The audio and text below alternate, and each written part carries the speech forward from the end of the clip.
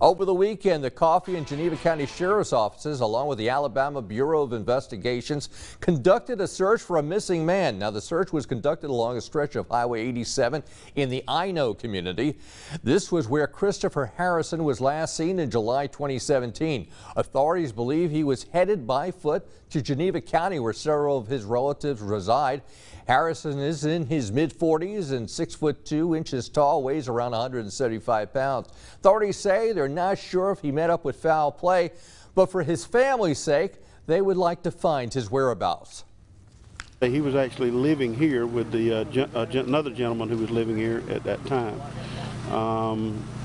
And like I say, his family, some of his family is from Geneva County, so that's how we got involved. It was initially reported to us. Anyone with information on Christopher Harrison's location, that's Christopher on your screen, should contact their nearest law enforcement agency.